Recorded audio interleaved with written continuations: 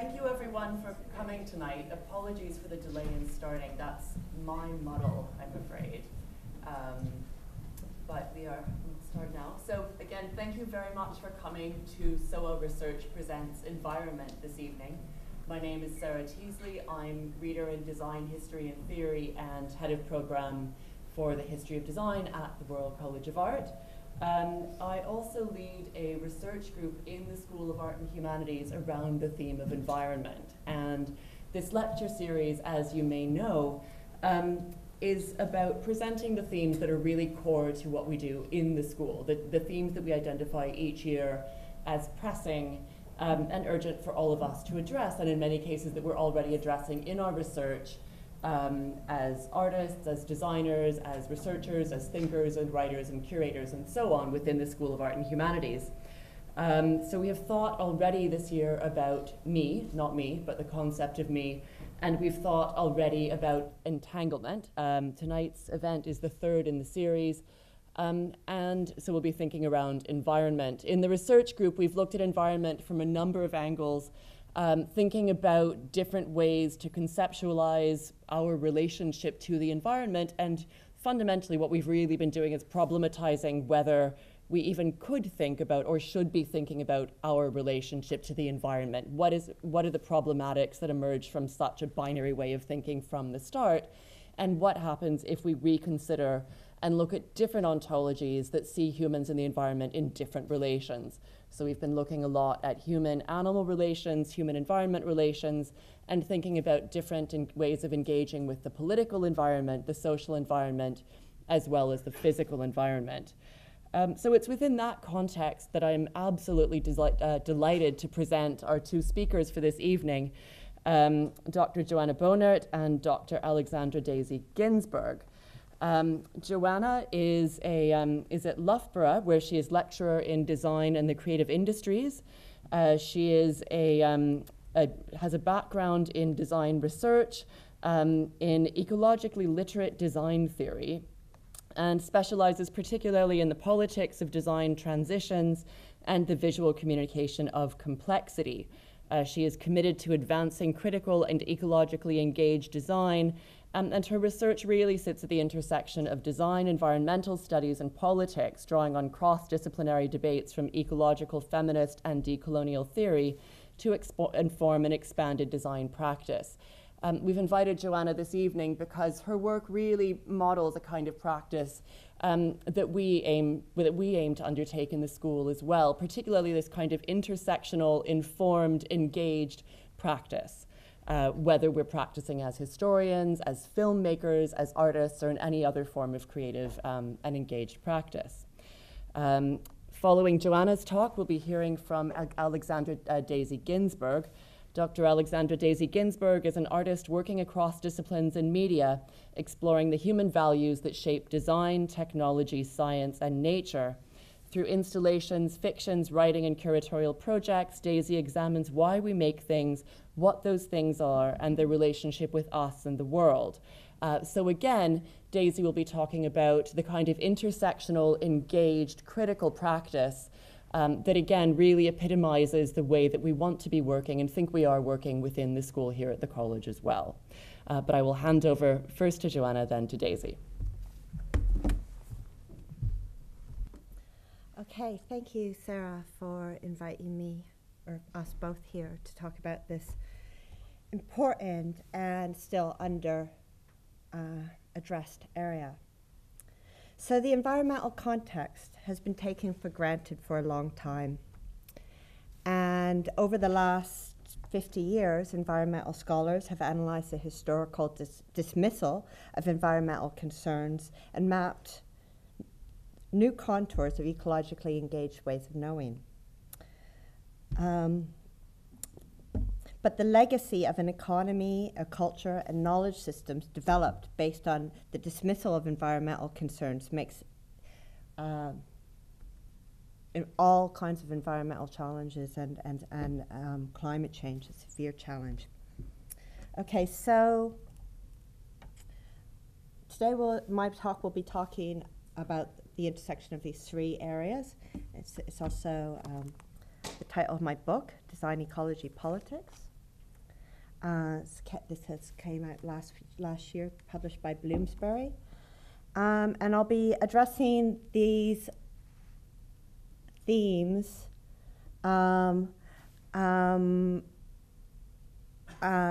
I'll be updating the work in my book on based on two recent papers.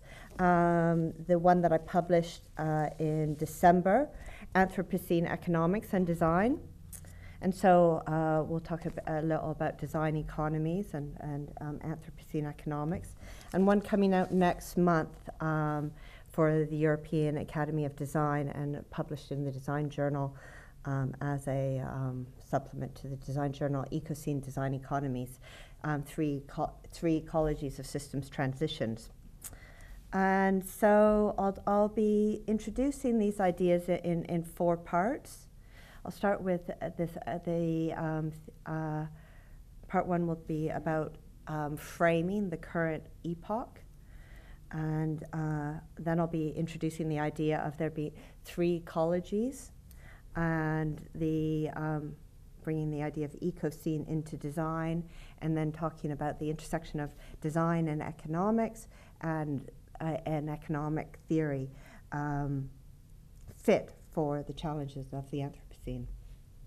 And so fleshing this out a little bit more, I'll be talking about three ways of framing the current epoch, the three ecologies concept, and the expanded conception of design, and the proposals for Anthropocene economics. Okay, starting with naming the epoch. Okay, I'm sure everyone here is aware that geological time it has been measured historically in the procession of epochs and eras, and that there's currently a new name proposed for the geological epoch where humanity is dramatically affecting geological processes. And so the Anthropocene is proposed by geologists and other earth scientists to describe earth systems, changes in earth systems, including severe disruptions in planetary boundaries. And so the name draws attention to environmental change, but it also does other things. And Jason Moore is one of the prominent critics of the Anthropocene concept. He explains that conceptualizations of a problem and efforts to resolve the problem are always tightly connected. So too are ways to think about the origins of a problem and how we think through possible outcomes. And so what is at stake right now is an interpretation of the global crisis that is appropriate to our time and relevant to our movement's eras of transformation. And while the Anthropocene concept has been doing important work, and it's got a lot of traction in the scientific community, science is not the only domain that should be participating in the naming of the current epoch. And so there's there's more than three, but there's three proposals that I'm going to be talking about in the next couple of minutes. And the Anthropocene concept is a concept proposed by the scientists, and it answers the question, what is occurring? The Caplacene concept answers the question, why is this occurring? It's the concept proposed by the political theorists and critical theorists, and political ecologists. And then the ecocene concept has been proposed, is being proposed by just a few, so far only two that I know of, design theorists. And what we're asking is, what would we like to occur? And so we have the descriptive, the critical, and the generative. Or the transformative. And so this idea of what is occurring has come from Jason Moore, who I've already introduced, and he wrote, the evidence amassed by the scholars working on the Anthropocene concept is indispensable. Such evidence outlines the problems and answers the first question. But the problem with the concept is that it describes humanity as an undifferentiated whole, and so this problem, so this the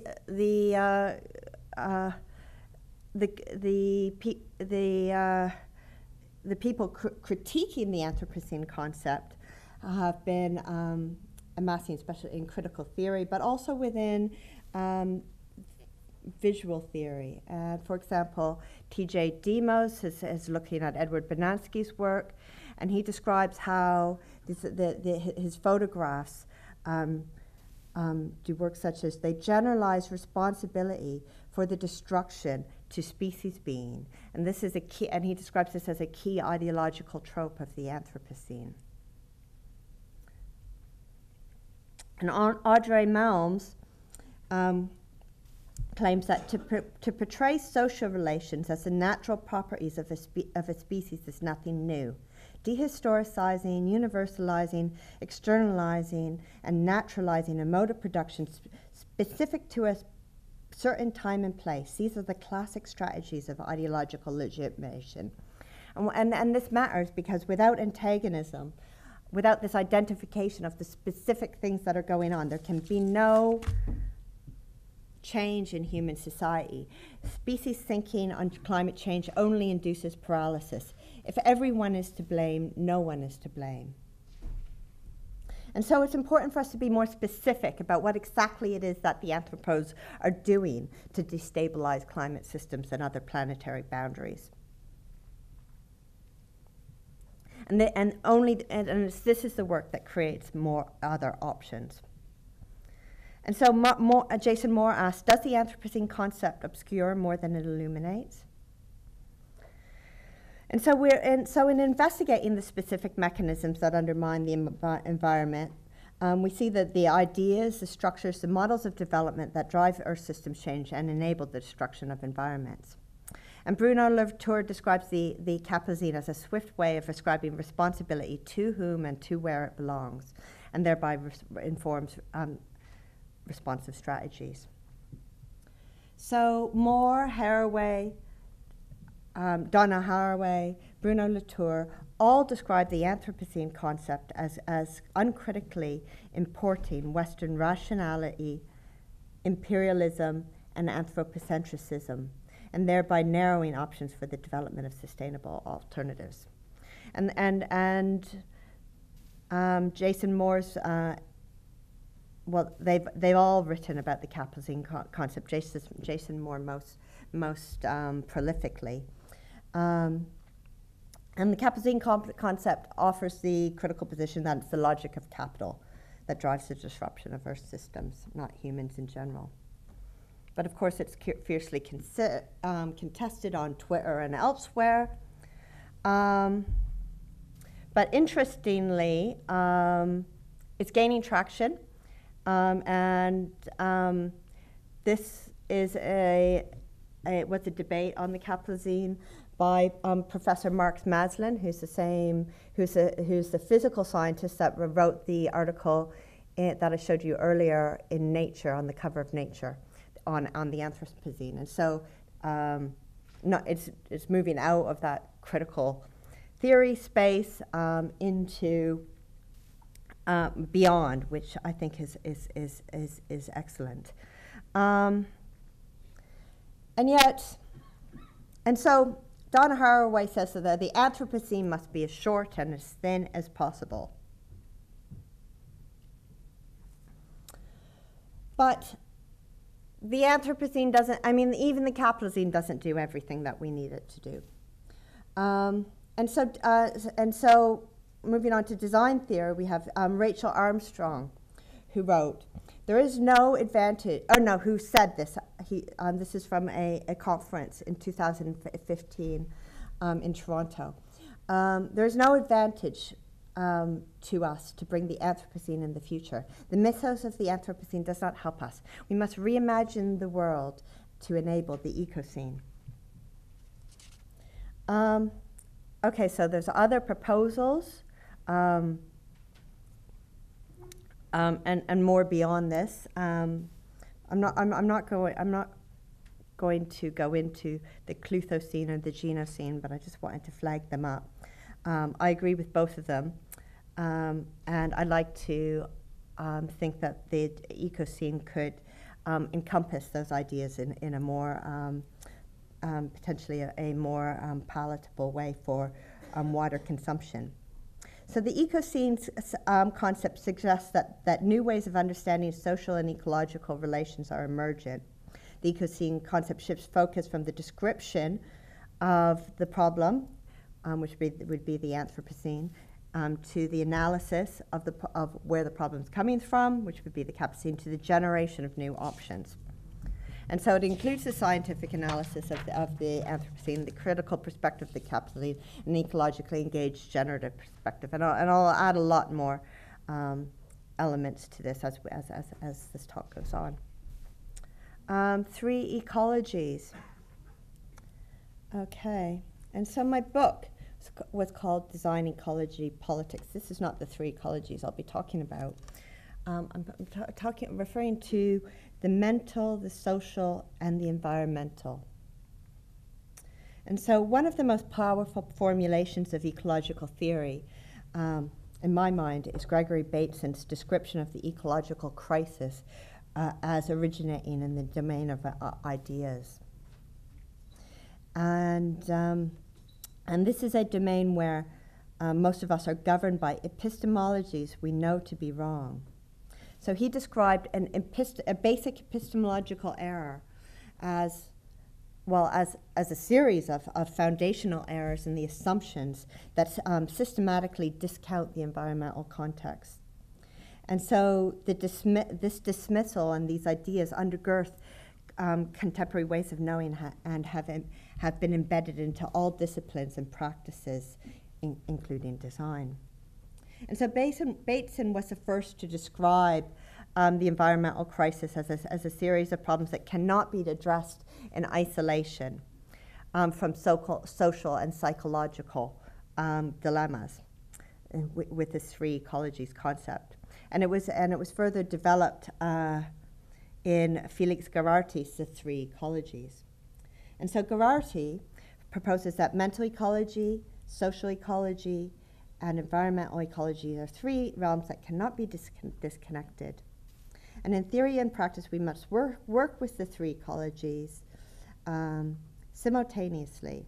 And for Geraghty, it was our failure to work with these 3 realms, the mental, the social, and the environmental, at once that creates the contradictions and stunts our efforts to address environmental problems.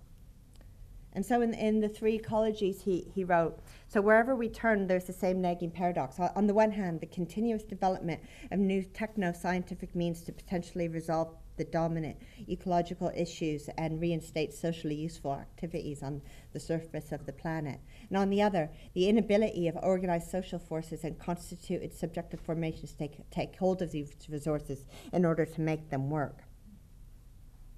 And so in response to this dilemma, Geraghty calls for an etho-political articulation that will consider the dynamics between the 3 ecologies for the production of human existence itself in new historical contexts, literally reconstituting the modalities of grouping through communicational interventions for the modification and reinvention of the ways we live by the motor of subjectivity. And this work must ward off by every means possible the entropic rise of a dominant subjectivity. And so Geraghty calls on cultural practices, all cultural practices, in a position to intervene in the individual and collective psychic formations to nurture this new ecological sensibility and subjectivity. And so it seems to me that design is well placed to respond to this call. And design as a practice that is associated with the fine arts, it navigates subjectivities, it's where designers are adept at provoking particular emotional responses with illustrations, with the emotive capacity of fonts, the emoji, even the design of cars. Typically, this is used to sell things, but it can also be associated with various identities and how we feel about ourselves, constructed by designers. And so design negotiates this intimately intertwined space between self, society, and the environment, and is well placed to do the work of creating this potential future ecoscene as a curative catalyst for cultural change, where the generation of new futures is driven by ecologically literate ways of knowing. And so here another element to the ecoscene concept is this ontology, epistemology, and ethic emerging from critical ecological thought, which is the ecological brought into our knowledge systems, and not just in the environmental sphere, but in the social sphere and in the mental, the personal sphere. And it's bringing these three spheres together, informed by this lacking, the dismissal, the historical. We've historically dismissed the ecological in the same way that we've historically dismissed women's interests, in the same way that we've historically dismissed the interests of people of color and all kinds of other oppressions that we're trying to now address. So this is very much, I've tried to link the ecoscene with the other types of oppression, and I've even been using the word ecocist in the same way that you would use sexist or racist. Okay, ecoscene design. Okay, so design sits at a pivotal sense-making and change-making space to facilitate ecological transitions. But we must engage much more deeply with the ecological thought to transform the errors embedded into current system structures, to redesign the political economy of design itself. And so part of this, the way that I've been conceptualizing this work is the way in which design works from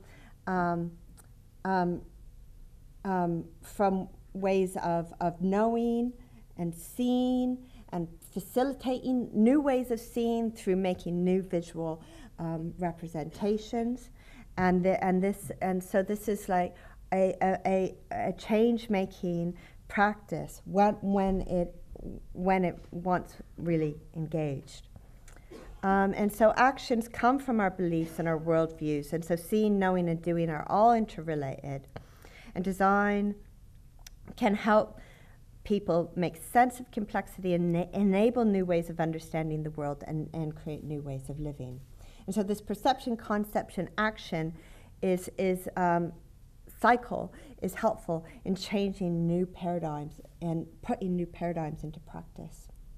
And this is all happening in design anyway, as design expands its field of engagement. And I'm sure you're familiar with this. Well, some of you will be familiar with this. The Continuum of Design Approaches by Terry Irwin, where she looks at the expanded conception of design, moving from service design, has been around for several decades, and design for social innovation, also around, to more newer practices such as transition design. And she doesn't talk about design activism. I've talked about that more. And systems-oriented design should be in there as well, I think. And this is something that I've been working with transition design, and especially with mapping practices, and how mapping can facilitate that. These types of approaches in design. But it all very much depends on this ecological engagement and this real or very deep-seated understanding that we're not just fighting for something out there to save that thing out there. This is like us fighting for our own. We are nature. This is us fighting for ourselves. And so here we have another element, ecocene facilitated by expanded design practices, transition design, systems-oriented design, design activism. Okay, finally. Anthropocene design, economics and design. So this is, you can get this online. It's open access. Paper I wrote for CG Journal. Anthropocene economics and design, heterodox economics for design transitions is where a lot of this content comes from in this part. And so in this paper, I describe how design has a role to play in facilitating, or it could have a role to play in facilitating heterodox economic transitions, but both design and this is going to take significant shifts in design and in economics for us to really work to bring at the intersection of these two fields. And so some of the things I've taken inspiration from includes David Orr's recent chapter in the Routledge Handbook, and David Orr has always been an inspiration for me. He's the founder of the concept of ecological literacy, which I see as a key concept in sustainability literacy, or in sustainability education. And so in this chapter, he describes how all design exists in the larger framework of the political economy, by which costs and benefits are distributed within society and across generations. So economic structures encourage certain types of values, practices, and design outcomes and ways of living with social and environmental consequences. And for this reason, sustainability is a problem that is not just with the particular techniques of design, which have become very sophisticated, but is with the haphazard structures, economic, political, social, in which design occurs, which slow the efforts to take ecological design to the necessary scale. And so the rules of the system only change at the margins. And so the practice of ecological design needs to be applied to the larger system of politics, laws, and economics to design social systems that will work with rather than against natural processes. And so this involves quite a dramatic shift in the way that economic systems currently function.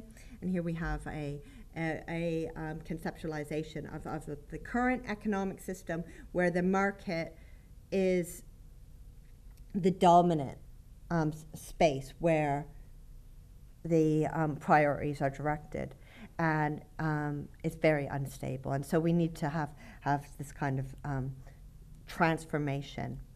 And I'm going to talk a little bit about how that might occur, thanks to some new ideas in design theory and in economic theory. And so I've done a little, done quite a lot over the last 5 or 6 years. I've been working at this intersection and writing about green economics and various economic theory. Ecological economics, feminist economics. This is the iceberg model of feminist economics, looking at like the types of work that is compensated in our economy and the types of work that isn't compensated. And I know that Kate Rayworth has been at the RCA, so some of you will be very familiar with her work. Her Donut Economics, a bestseller over the last couple of years, and she writes about an economy that is distributed by design as one whose dynamics tend to disperse and circulate value as it is created, rather than concentrating it in ever fewer hands. So in an economy that is regenerative by design is one in which people become full participants in the regenerated Earth's life-giving cycle so we can thrive within planetary boundaries. This is our generational design challenge. And so Kate is an economist, but she's very committed to design. She writes a lot, she writes about drawing and about how design works to help people understand that the economy is a designed system. I mean, not designed as in like people sat in a studio and designed it, but it was constructed to do certain things based on the ideas that were around at the time. And during the, especially historically, when the economy was, the rules of capitalism were first constructed, the environment was just not on the agenda. Okay, and so she uses these images in her book. And moving into design theory, there's been quite a lot of written lately in design theory at the intersection on economics. I've referenced quite a lot in my chapter if you're interested. But I'm just going to talk about Guy Julius' work on economies of design and design economy. So this is his book, Economies of Design, where he describes economies as design as, he describes how what is valued in neoliberal economics determines the logic that is embedded in design. And so, for example, Kate, these images of Kate Raworth. On the one side, you have this sort of problematic illustration, traditional illustration of how economics works. And this is like, so basically, economies of design describes the ways in which a certain logic gets embedded into design practice, whereas design economies can encourage different types of values by design by the redirection of typically local economic processes with design practices. So design economies can also be design services and systems that regulate economic transitions and relationships on various scales, normally more easily like micro and personal or meso, sort of local, but potentially even macro and international. The theoretical work in this area, I think, opens space for design to function in the development of new economies and encouraging new values by design, and values supporting sustainable transitions. Okay, so this is Kate Raworth's vision of a donut economics. And this is some work I made with Angela Morelli in 2009. Angela Morelli was a graphic designer, and this was the work of Herman Daly, who's one of the pioneer ecological economists. This is his vision of a steady state economic system. So another example of design capturing economic, an economic proposal. And in this particular example, what we have is the very abstract process ideas on the top, moving down to more concrete policy proposals. Okay, so I mean, here now we have 5 characteristics of the ecocene, and the last one being, and it's very important. I don't think that it can. We'll get there without it. It's dependent on a redirection of the political economy of design, with regenerative and distributed, and those are Kate Raworth's words. Design economies. Design economy is Guy Julius' words, and this is basically it. And so the ecocene carries the baggage of eco, which is undoubtedly very difficult in this culture.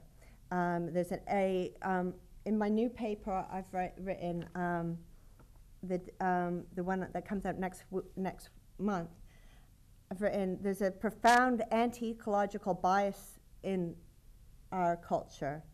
And this is associated with the intersections of patriarchy, capitalism, colonialism, and imperialism. The eco scene is undoubtedly a hard sell. And so I don't think it will necessarily happen. But design is well placed to make the eco scene socially acceptable and even desirable, should designers decide to do that kind of work. With their skills, even the most unethical corporations on the planet are welcome into people's homes. Designers have the capacity to make the eco-scene possible. Moving beyond the limitations of a reductionist model of human psyche and knowledge systems, designers are well in place to encourage relational and ecological ways of knowing and sensibility. And with this radical ecological perspective, designers are posed to make transitions to another world possible, and not only possible, but desirable. And this is some tape by my friend Noel Douglas, and that's it. Thank you.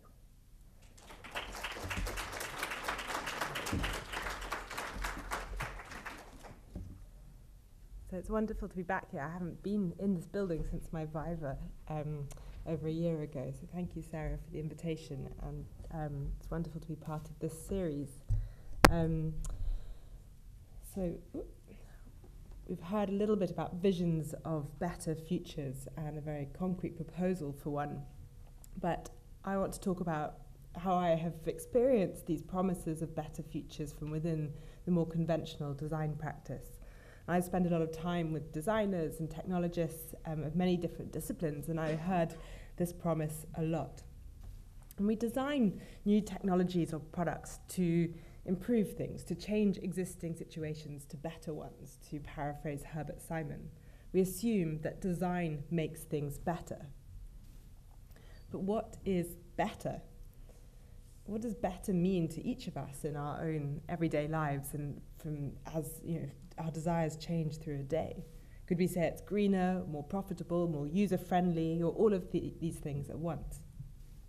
Is this better? And I would argue that in many ways, yes, that it's stronger and lighter and safer than the glass bottles it replaced. The plastic bottle made of PET plastic was a marvel in the 1970s and the result of decades of engineering as a way to solve the problem of holding carbonated drinks.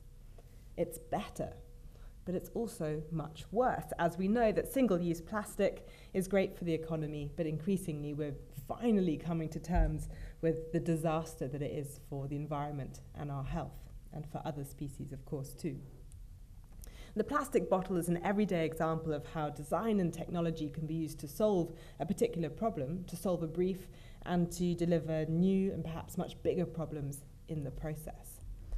And I began to become obsessed with this problem of better, this paradox, and I began to see it everywhere, because better is used to sell us everything from water to pizzas to rival political ideologies.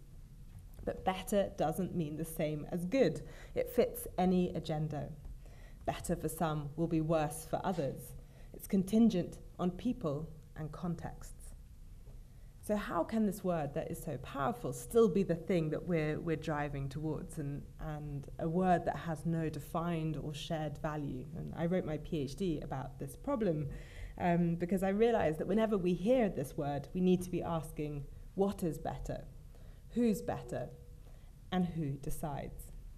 Now, the problem with all of this is that better is a human value, and I'm meant to be talking about nature this evening, and the problem is this doesn't really apply to nature. Does nature, and if we are part of nature, then that becomes a more interesting question, does nature care about better? So this evening I want to show you 4 different projects, 1 much older and 3 that I've been working on over the last year, and to think about how I'm using them to explore what better means for different people and non-people, and sort of ultimately to argue that thinking about better matters, even if it's a way to step away from it. So I want to step back, though, to where I started in this space. This is in 2004, this image, and I first learned about synthetic biology in 2008 when I was doing my master's at the RCA. This is a very early example, and it was still just sort of state of the art at that time. It's a plate of bacteria that have been engineered to go dark when they're exposed to light, like photographic film, and it was made by undergraduates entering a genetic engineering competition. And today, synthetic biology is something that we hear more about in the news, and it is far more advanced. We're synthetic biologists applying engineering principles to the design of biology, from everything from bacteria to mushrooms to cows, mosquitoes, and even humans. And like elsewhere, dreams of a better world are driving the vision making of this field, and driving what gets made today. So in my PhD, I was trying to untangle from my own work in synthetic biology, hanging out with synthetic biologists and making projects with them and curating and designing projects around the field, what better actually meant to the synthetic biologists that I was working with. And the fundamental desire was to make biology better. And for the engineers involved, that meant making it engineerable, making it manipulable, making it into a design material, making it more like computer code. A second group I saw was trying to make the world better, so using this better biology to deliver a better world. But to them, that better world was very much aligned to the economy and to maintaining the economy as it is. It was about designing new processes to deliver the same things that we already have. So this is jet fuel made by bacteria secreting the fuel. This is a microscopic image. And a third, more radical meaning of better really appeals to me and terrifies me simultaneously, and that is the idea of bettering nature itself. And I would argue that this subgroup of synthetic biologists sort of at some points want to emancipate themselves from nature, to make nature better, and by that it means to improve it, to solve its problems, to fix it, to save us from it, and to save it from us. So this is an engineered mosquito that has been designed never for its progeny not to survive. It's made by a company called Oxitec. So the mosquito becomes a design object in this space. So this has been kind of the world that I was embedded in for the last 10 years, is trying to understand what synthetic biologists were designing, what good design would mean in this space, and who would get to decide. But crucially, within all of this, is the idea of bettering nature itself and bettering biology, applying a distinctly human value, a human desire system onto the world around us. And another thing that I sort of learned along this process is this idea of trying to change your existing situation to a preferred one. The idea of bettering the world through design was quite problematic. I find this model really that's used a lot in design, especially in critical and speculative design, as a way of looking forward to possible, preferable, and other futures, really difficult to deal with because it only has a single vantage point from where we're looking forwards. I also think it stops us being able to, we can only choose between the futures on offer. It also stops us looking at the present as a space of change. Instead, we can only look forwards. And it doesn't give us multiple vantage points. So I'm much more interested in a way of how we accommodate our messy, complex world, where all our multiple dreams of better, both past and future, coincide and exist alongside each other. And actually a model that acknowledges that, golden ages like Take Back Control or Make America Great Again sit against and alongside and often feed into visions of technological futures. So I'm going to show you how a few projects that I've done sort of start to deal with these different spaces. And the first is from 2013, and it really looks at how histories and futures can start to address the present. So in 2013, I went to a conference where conservationists and synthetic biologists were meeting for the first time to discuss whether they have anything in common. And those aren't two groups of people that you traditionally would find in a room together. And I was really struck by their different ideas of what was better. The synthetic biologists were looking forwards, trying to create new biodiversity for the benefit of humanity. Meanwhile, the conservationists were looking backwards very pessimistically, trying to stop the influence of humanity on biodiversity, trying to preserve what already exists. And there was this one moment in the present where their interests were were convening.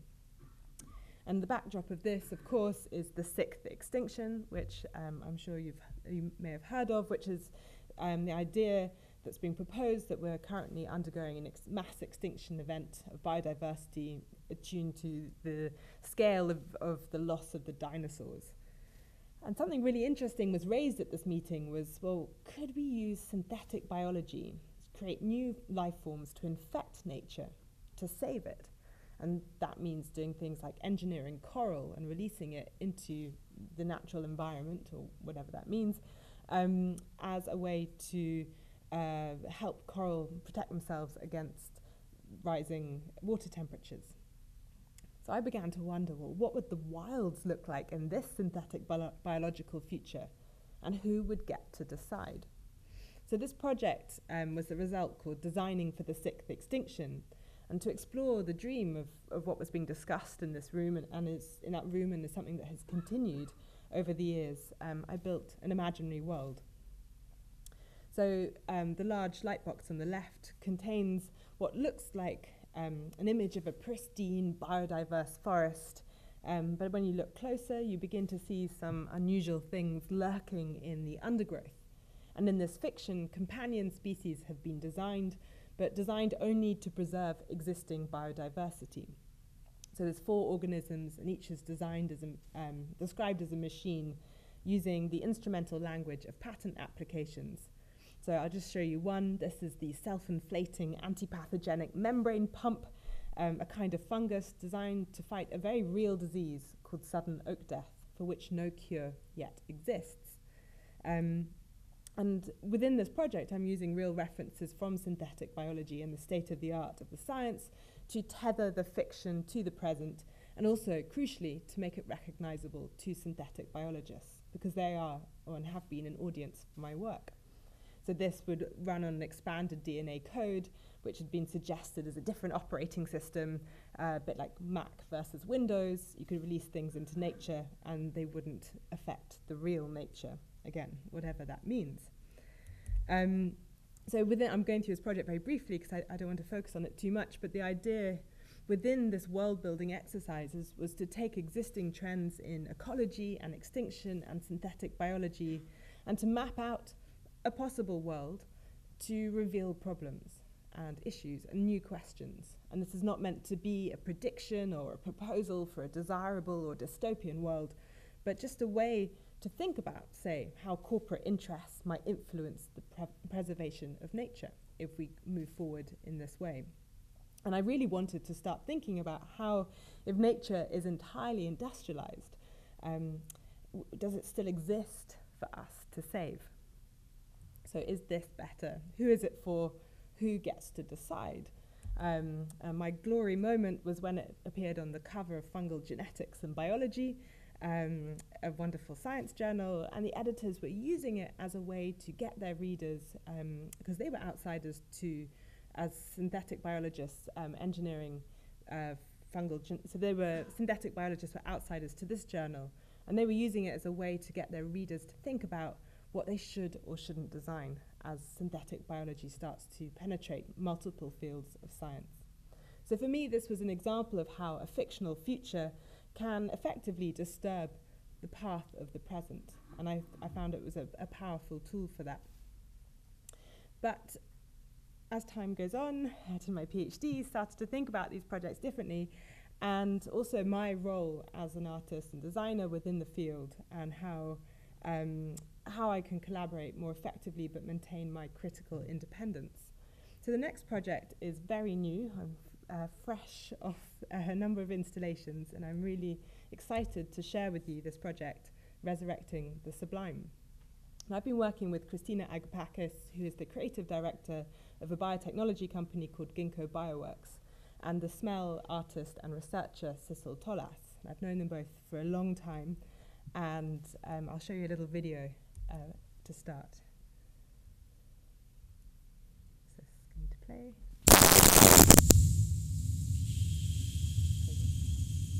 So this is a fictional view of lava fields on the southern slopes of Mount Haleakala in Maui, Hawaii. The year is 1912. The forests are being lost to colonial cattle farming. One tree will be lost forever, the Hibiscadelphus wilderianus. The Hawaiians called it Maui hau kuahivi, the mountain hibiscus. By 1912, it will be extinct. Its habitat lost, the plant lost, and the relationship between the two lost. But could we ever regain a glimpse of what was lost?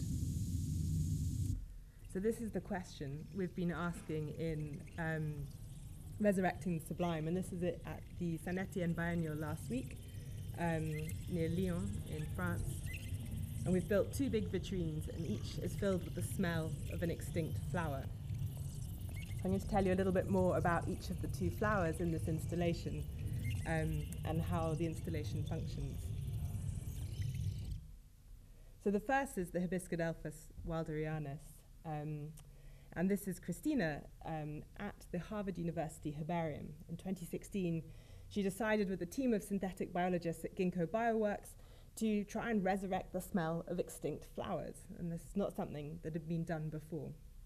So in the herbarium, she found 20 extinct flowers within the collections and started to work with them by taking tiny tissue samples, and this is the hibiscus itself.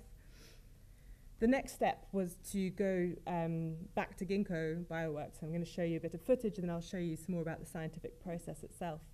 So Ginkgo is an incredibly high-tech biotech company where everything is roboticized, and they have the ability to do kind of mass output synthetic biology. So the process in this resurrection project was to get the DNA out of the tissue samples, and that itself is very difficult because it's all very old. The flower, the hibiscus, those samples were collected in 1910. So they had to work with paleogeneticists at the University of California, Santa Cruz, to actually extract those bits of DNA.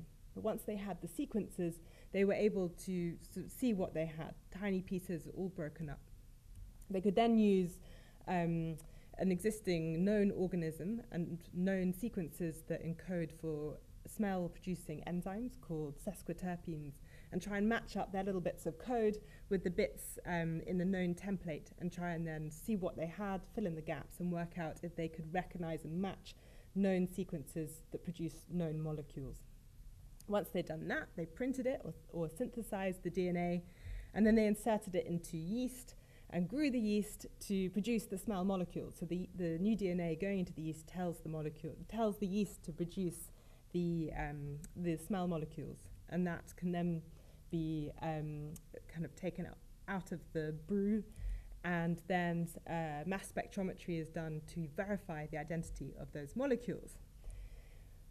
Long process, very complex bit of science here, and they end up with a list of molecules for each flower. And there were 3 flowers in all that we've worked with. Once we had that list, Sissel was able in her lab in Berlin to actually rebuild the smells using identical or comparative molecules. And that's what's inside these vitrines. So we have a number of diffusers in the ceiling of each, and they are dispersing the smells throughout each space. And what's really exciting to me is that there's a contingency built into this project. What we've done is we've actually divided up the smells into 4. So once we've got the answer of what this flower might have smelled like, we've broken it up again into 4. Because while we know which molecules the flowers may have produced, we don't know their quantities. So as you walk through these spaces, there's a mixing and a different smell every time you breathe in. Now, I just want to talk a little bit about where this flower actually comes from. This is Hawaii in a non-standard projection, and this is the southern slope of Mount Haleakala, and you can see it's been denuded of forest.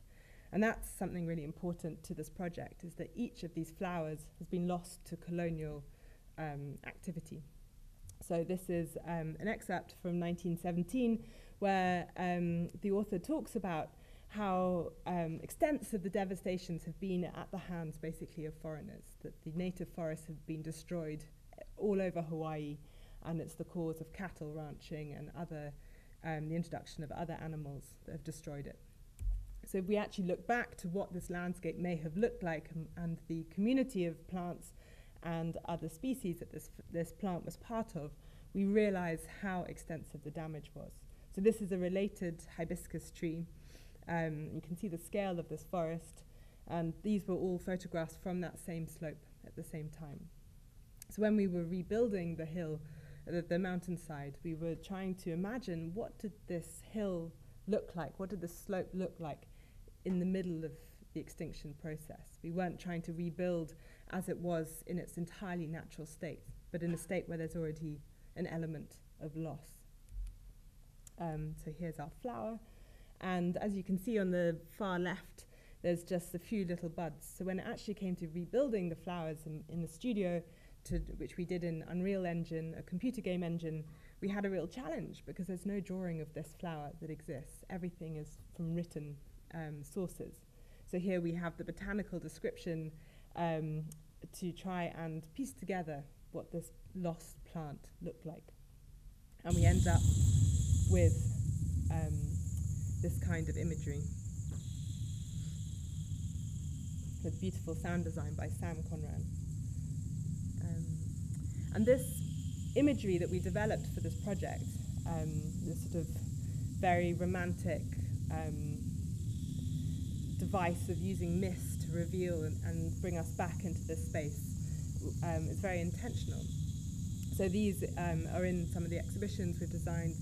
These animations are played over, and they're a direct reference to the idea of the sublime, and obviously that's in the title of the project as well. So this is Philippe de, I don't actually know how to say his name, Lauterberg, who was an artist in London in the 19th century, and sort of a great example of the sublime in landscape painting. And what's really interesting about him as well is that he was a set designer on the London West End too, and he tried to create sets where people would have this experience of the sublime. And the sublime is a kind of well-worn concept, but it's quite, to me, quite relevant in this project. So the idea of the unknowable, the exposure to nature's immensity that makes us consider our position in it, but at the same time there's a level of artifice to the experience. So we think of the traveller going up into the Alps in the 19th century, standing on the precipice to get that real kind of buzz of the big mountain. And there's also this idea of the technological sublime that carries into the 20th century with big engineering projects, which to me, this project, when I first learned about what Ginkgo had been doing, was really sort of gave me a sort of a dizzying feeling that Christina and her team were able to sort of peer back in time, give us a glimpse of the past in this way.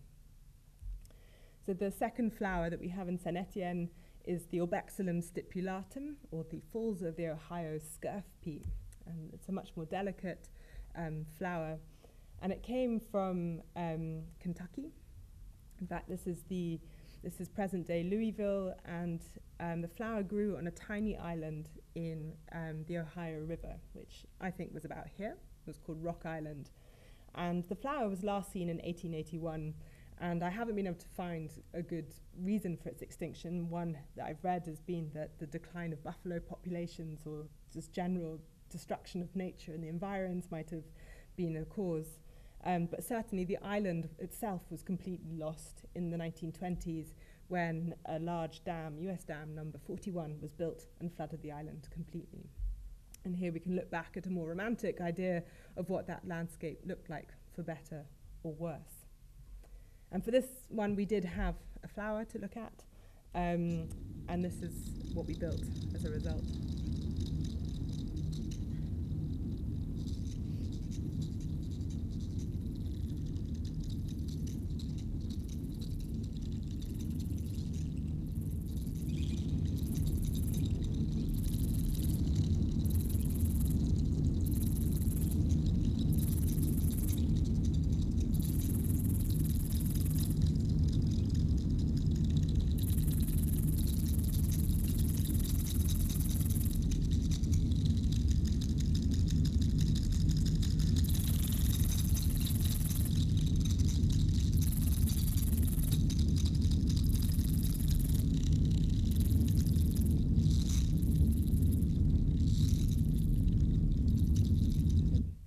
colours are a little off on the screen, so the flower is actually a very delicate purple colour.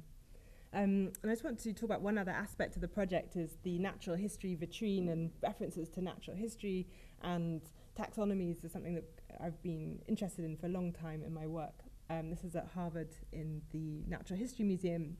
And here we see the animal stuffed in the specimen.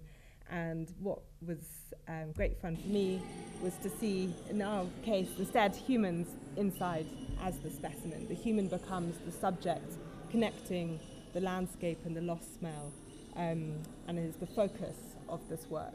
How do we change our behaviours? What do we do differently? And here we have the elements of the diorama inside the space. So we have humans sitting on rocks and humans standing next to rocks and humans behaving as exhibits, which for me is great fun. And this is a little version of it that's at the Pompidou in a show at the moment, and a version of this will be going to the Cooper Hewitt. So I'm going to talk about one other project very briefly. I'm just going to show you a trailer because we haven't finished. And this is a different way for me, kind of coming back to this timeline, and it came out of my PhD research, was how instead of thinking about single sort of speculative futures, or in the case of resurrecting the sublime, multiple pasts that kind of leak into the present, how instead can we think about multiple parallel futures, generative means to actually think about how we change our behaviors or our impacts. So I'm going to show a trailer. Would it be possible to turn down the lights a bit? It's 3 minutes long. And I'll start now. Thank you.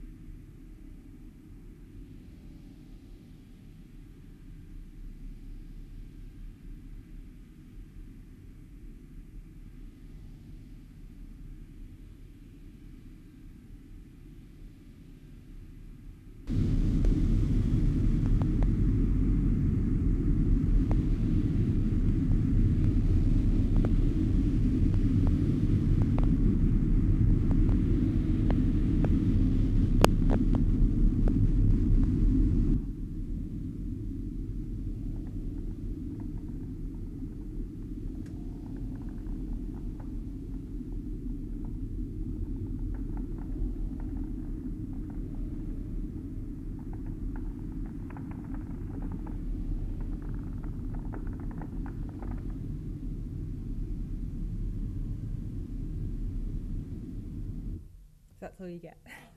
So that's, we're going to present it for the first time at the Vitra Design Gallery in July. I have a solo show called Better Nature, and this project has been work in progress since the beginning of last year, and I presented it at the Media Lab at MIT a couple of weeks ago to a room as a little installation to lots of astronauts and theoretical physicists and experts on of how not to contaminate Mars. And it was great fun because everyone says to me, well, okay, but then we'll go there. And I'm like, no, the whole point is that we're just going to colonize Mars with biology, and it's just not for human benefit. We'll make Mars different, not better. And they're like, yes, okay, but then we'll go there. No, the whole point is that it's not for human benefit. And that's, I'm really looking forward as this project develops. We've worked a lot with a number of experts in history of science and planetary sciences, and people at NASA have been very kind to join our speculations with us, because astrobiology as a field of science in itself is speculative. The search for life elsewhere is something very much determined by human understandings of what life is like, in terms of looking for carbon-based life forms, looking for water on other planets. And so for this project, I really want to challenge some of the kind of colonial language, but also the expectations. There's a fantastic team behind this, led by Tom Betts and us in the studio, and Elena Viskovich. So lots of credits for what we're doing there. And I'm going to end just by talking about this and advertising the Journal of Design and Science, which is a project by the Media Lab at MIT and the MIT Press. And I was very fortunate to edit an issue with Natsai Audrey Chiesa. And the theme is on other biological futures. We have 10 articles, and there's a final one coming up soon with Drew Endy, who's one of the architects of synthetic biology, and in conversation with Donna Haraway. But we have a number of conversations between people who are all other to each other, many of them who hadn't thought about biodesign before. It's open access, it can be licensed through Creative Commons, and each of these conversations are a starting point for really rich new areas for exploration. So we just put people in conversation, and they had to find common ground, but also talk to each other about their otherness to each other. So we have everything from Afrofuturists in conversation with paleogeneticists to historians in conversation with people expanding, with a scientist expanding the genetic code. So I've talked about how humans dream of better and how I think there is no one better, and instead our parallel worlds coexist and influence each other, and past and histories shape our choices and actions today. And I'm trying to experiment with ways of kind of revealing these processes, but also generating ways to think differently about these problems. Because I believe that if we want to imagine other better biologies or better worlds or better natures, to make them more possible, we have to ask these questions. What is better? Who's better? And who decides? And in this very particular context, this is the problem, is that the non-human doesn't get a vote, but also is not necessarily affected in the same way. And I've come back in the end to two of our extinct flowers who I imagine don't care that they're extinct. We care for their loss. And I'm thankful to them for allowing us to make this project, but also the project and sort of thinking about extinction in a space that is so focused on construction has been really fascinating. We're using biotechnology to talk about loss and colonialism, and that's a very different way of using these tools. And I hope it sort of kickstarts other kinds of projects that use these technologies to actually think about these kinds of issues and help us open them up more. Thank you.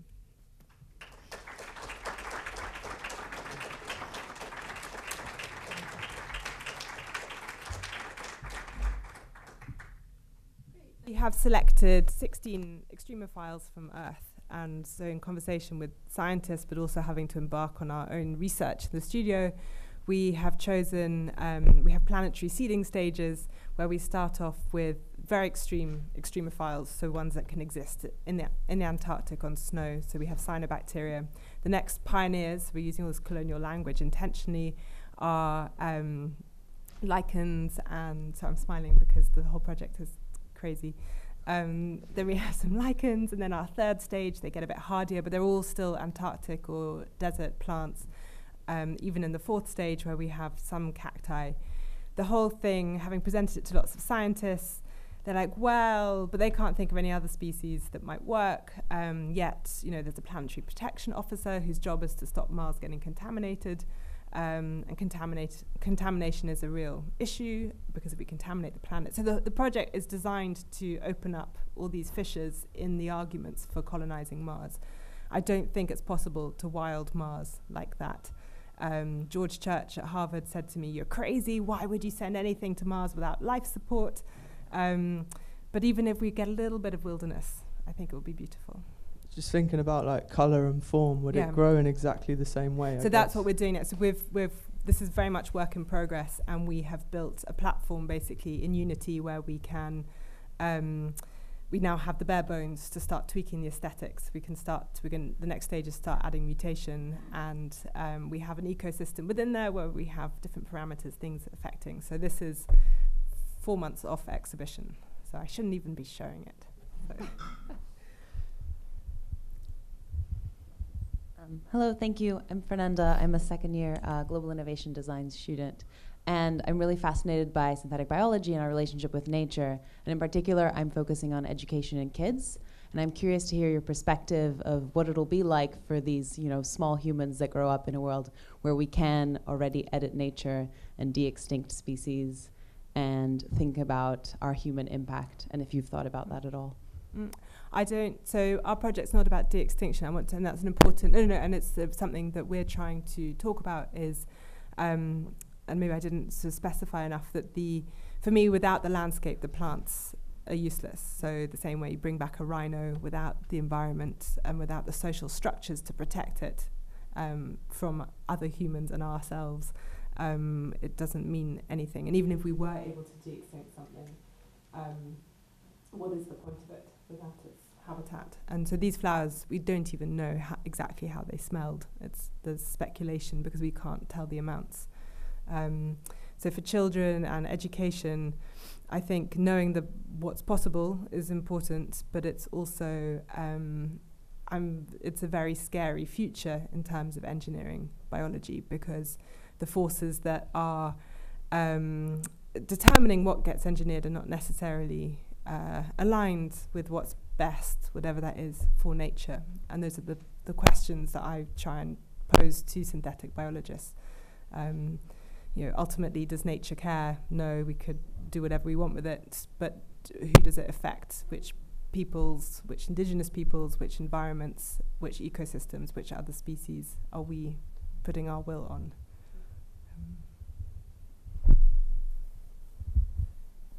Hi, I'm Olaf. I'm in a sculpture course.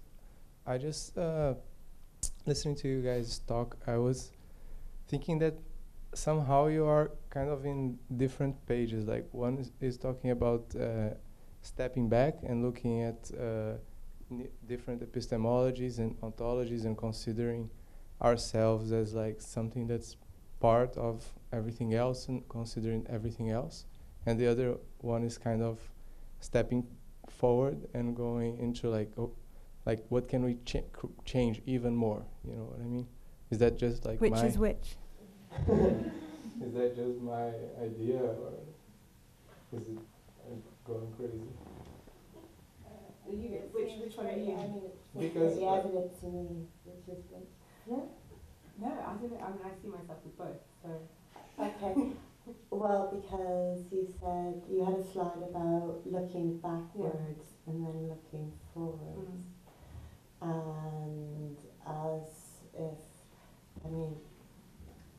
when we look back, because there are certain ways that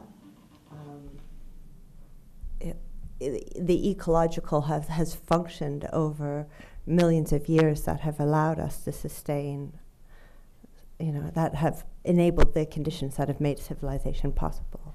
And those conditions are breaking down, as you know. And so it is, synthetic biology is like looking towards future possibilities it all very much depends on us having the conditions that will make the synthetic biology labs possible. And so, I think that there is quite a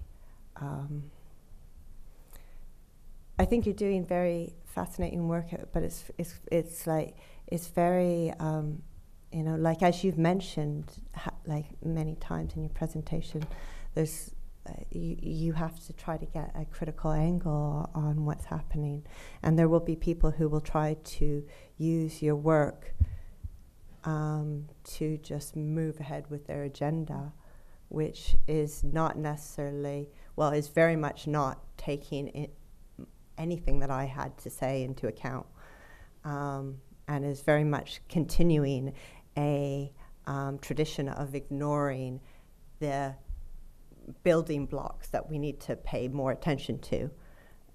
There's not the same sort of so the way that our work functions discursively in society to build different conceptions of nature is something that we have to consider. I mean, I think I am personally in favor of there be more types of conversations of nature.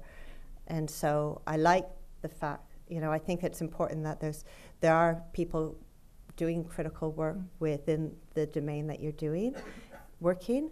But I think it's extremely, I find it quite a dangerous place to be working as well. Yeah, it's not, I mean, a lot of my PhD was about the trouble that I encounter in this space. So for me, this project with the vitrines is so powerful to see people standing in an empty box, trying to experience lost nature and actually having an experience that doesn't need words attached to it, but really having quite a profound moment where they are standing there and other people are looking at them and they're trying to experience something that's gone.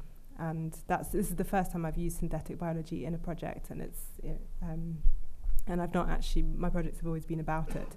It's the first time it seemed like a good way to actually engage with the technology and get people thinking about it differently. Could I actually jump in for just a second, and I'll hand over the mic. I was thinking about your question, and I think if we take a step back and think about the work that you're doing as designers and as creative practitioners, right? And so you both talked about generating ways to think differently and the importance of looking from multiple perspectives. And so I think it's interesting, and whether you're being very direct and saying this is what we need to do, or whether you're problem posing in some more oblique ways, I think there are a lot of commonalities. And I would just mention another one being, you've both chosen to engage very directly with communities who are historically not as open to sideways ways of thinking or problem posing. So I'm thinking about economists and synthetic biologists or engineers, right? And so it struck me listening to both of you that you've both very specifically entangled yourselves with communities that are fundamental to changing how we work, how we think, how we conceptualize the world, but that also do make life more complicated for you. In the sense that, Joanna, as you said, is it, are economists going to change the way that they work and think? How do we actually do this? Are engineers going to change the way they work and think? So it seems that it's as much about the engagement and the entangling, that there's a real commonality. It's really interesting in terms of working as designers, as creative practitioners, that what you've said is, we are going, and it's very Haraway, we are going to locate ourselves in the heart of the trouble in some ways. And that's why I said to your question, I see myself in both. The Mars project is an independent project. It's free reign to cause chaos for me, where, in terms of, I can go and present to astronauts that no humans will go to Mars, and that's very fun. But again, even in that project, I enjoy provoking the communities that the project is aimed at, which is to get the astrobiology and space communities talking about why colonization is a good word for Mars, because it never ends well for humans, non-humans, and our environments. Any thoughts, Joanna, before we pass over the mic? No, take it. Thank you. Both talks were amazing in very, very different ways. But to return to a point, I think, Daisy, there was a moment in your talk where you said, "I'm here to talk about nature," and I found that really an interesting, a very different sort of thought process to Haraway or to this idea of kind of finding a kinship or a kind of trouble with nature, that it kind of to think about environment as nature or environment as something other. And I wonder if maybe you can talk a bit about how to kind of find agency and solidarity in nature that kind of complicates that kind of that kind of dualist idea of nature and man having a kind of mastery over nature in this kind of sublime othering of nature. Like where's the, I suppose the friction in having that kind of that kind of speculative mastery over nature. Well, I very much believe that we are part of nature, and Paola Antonelli put it beautifully a few weeks ago in the opening for the Broken Nature show, which I'm on the advisory committee for, is that what we do to nature, we do to ourselves. And I work with a community in synthetic biology who have a range of views as well, and it's wrong to say there's one set of views, but there is a dominant view that we can engineer biology or engineer nature, so nature is used as a space for us to control, and that's not exclusive to synthetic biology. So in my work, I'm increasingly trying to find ways to talk about the relationship between humans and nature and technology, and find messy ways where they overlap, and get, for me, last week in Saint Etienne, seeing all these kids running around inside the vitrines was a really happy moment, because it's like, this is, like, I don't know what to do. I don't know what else I can do. I can be an activist. These are the tools that I have to try and get people who wouldn't necessarily think about these issues. How can we tell stories and get people to engage with these exact ideas, that we are part of this environment, that it's not something that we have necessarily the right as humans to engineer. And the space community is an especially interesting community to me, because there is this idea that humans will become better in space, that we can build a very utopian vision where we will be bettered by leaving Earth to creating a second home, but that the people who go will be the community builders who will be able to deliver this better, emancipated humanity. And George Church, again, when I spoke with him about these ideas, he's like, we don't need any other species to go to space. We don't need any, even of our microbiome. He said, you could just replace those all with chemical precursors. So the idea that the human can exist exclusively and at the same time be better without any other species, to me, is the alien species. Yeah. And I so strongly believe that we need to exist on Earth within the nature that we have co-evolved with. Do you think it would be really interesting to hear kind of both of you answer that question, but also do you think there's, and this is, again, I think is an open question, but this idea of how we tell the story, how we readdress that story, the act of storytelling and fictionalizing is kind of an important factor of politicizing these stories as well. Like how do we configure, and that's very present in your work, and in the talk particularly, those ideas really came out. But it's just that idea of fictionalizing or telling stories, what the politic of that is. Can I respond to that? So, I mean, that to me speaks to this three ecologies concept, because I mean the storytelling is for us learning that on a personal level, and where we simultaneously have to put it into practice on a social level in our politics, and then that is reflected in what we do with the environment. And so, I think in response to, like, drawing back to your first question, you'd think that the climate crisis would be severe enough now to provoke the kind of humility that we need in relation to our in how we deal with technology, how we see new technology as the risks that we that we might not be aware of when we bring new technology into the world, and that is clearly not something that we've learnt yet, and that is something that where I fear that the synthetic biology is contributing to this sort of, certainly not your work, but other people's, the field in its as it exists within the scientific establishment. It's certainly contributing to this narrative that we can continue along that vein. And referencing again Sarah's question about this entanglement, like I do think that we need to sort of get in there to wrestle those, sort of unpick the sort of problems in that space on like all those different levels. But I think that right now there's also very serious sort of theoretical problems that are proposals that keep on being presented, and there's still, I think they're still going in the wrong direction. For example, like MIT, that the journal, like I really don't like the way that they theorize the entanglement in that journal, because to me it's like it's theorized in a way that's very convenient for capitalist modes of production.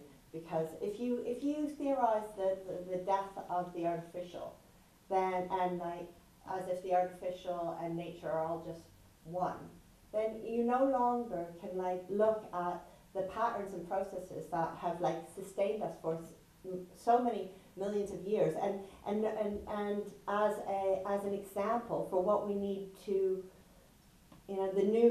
we need new technology, certainly, but we need to be a lot more careful than we've been in the past, and we have to be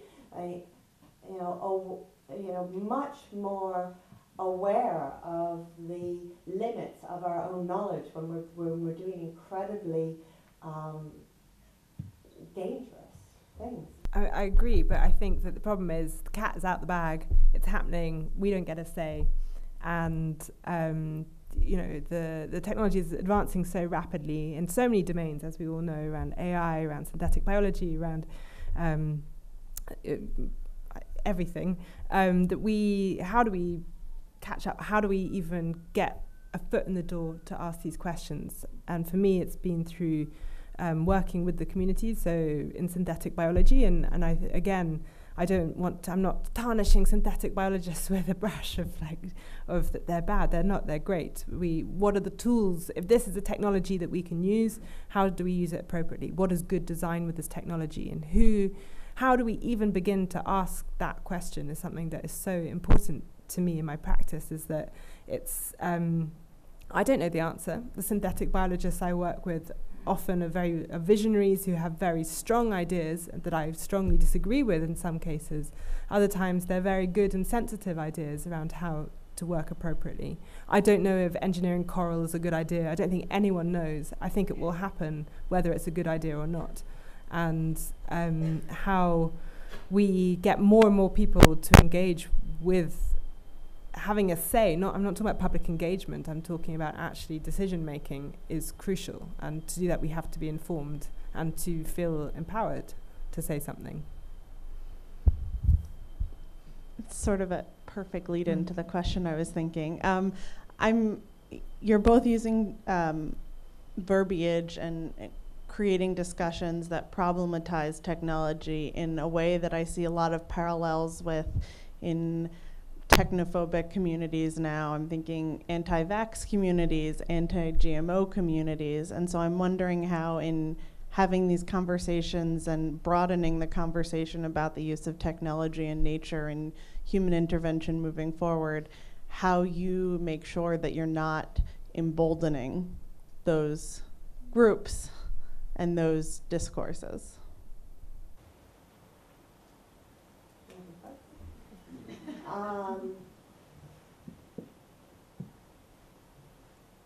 Okay, well, you know, actually, I think that what's happened is that there hasn't been enough critical public discussion about technology, and that is why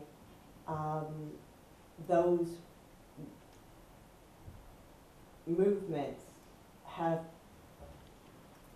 gotten sort of grown outside of institutional spaces. If we had the proper sort of critical discussions, then and we created a culture where those ideas would really be fleshed out properly, then we wouldn't have all of these thriving sort of amateur critical, you know, what ends up being conspiracy theories, but is the people who are concerned that they're not getting the right information. And it is true that there are special interests that make it difficult for us sometimes, especially, you know, in some spaces more than others. In America, it's very difficult to get information about your food, for example. And that is just a fact. And if you live in those sorts of environments where you're not given the kind of information that you want, that you need to make informed decisions, then you start sort of making up, you begin thinking, you know, you begin wondering what's going on, and you might make things up. And so what we need is a much more transparent and critical conversation about the technologies that we all exist within and that we depend on for our lives. And, you know, I don't see my, you know, my relationship to technology does it serve the communities that it is meant to serve, and whose rights are, or whose interests are being served, and whose interests are potentially being what are the consequences of a particular technology, and often those consequences aren't, you know, there's no space, there's no institutional capacity to make the consequences, technological consequences, and people feel them. You know, people die because of like unintended consequences of technology. So, you know, there are good reasons why we have these problems. We've been irresponsible. You look like you want to ask something. No, I was going to say, would you like to say something? I'm not sure. So there has been lots of discussion around speculative design. You know, Tony Dunn taught me on my master's and was my my other PhD supervisor, and I don't think I don't see myself as a speculative designer. It's not, and because of the arguments in, you know, around that sort of linear with the cone, like I'm very keen on change in the present, and I'm not. I want to frame the work differently. That's not to say that I'm not rejecting speculative design either. I think there's good speculative design. Some of my projects probably are speculative design. The labels aren't important, but where I know there has been critique is around, you know, fictional dystopias or utopias that are hard for people to read as